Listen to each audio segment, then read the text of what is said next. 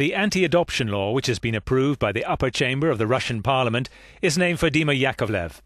The Russian-born toddler died of heat stroke when his adoptive American father forgot him in his car. According to one senator, the vote is an appropriate response to a recently passed anti-Russian law in the United States. The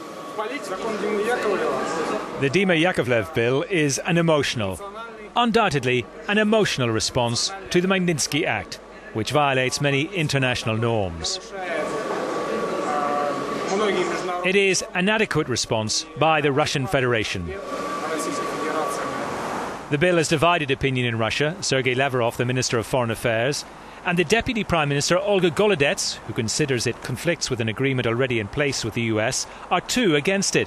On the streets of the capital, some voiced their opposition. I am against it. Kids shouldn't be mixed up in this. The fact that our officers are banned from entering the US, children are not responsible for that. It's their problem and not that of the kids. President Vladimir Putin now has 15 days to sign off the bill. During his first annual press conference earlier this month, since he returned to the presidency, he stressed Russia should not rely on America. The vast majority of Russian citizens are very negative about foreigners adopting our children. We need to do it ourselves. We need to start getting our families to take in those children who are orphans or have been left without parental care. Last year, over 960 Russian children were adopted by Americans, while more than 45,000 have been found home since the collapse of the Soviet Union. Only those children whom Russians have already refused are sent to America.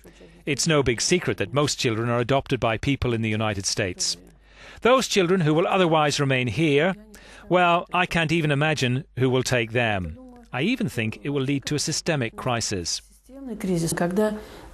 As far as I know, when we had a temporary 6-month adoption ban in the past, hospitals were overwhelmed and there was no room in the orphanages or hospitals for children. The Russian Children's Ombudsman claims 19 children adopted in the US have died in 10 years. NGOs say official figures show over 1,200 children adopted by Russian families in a 15-year period are dead.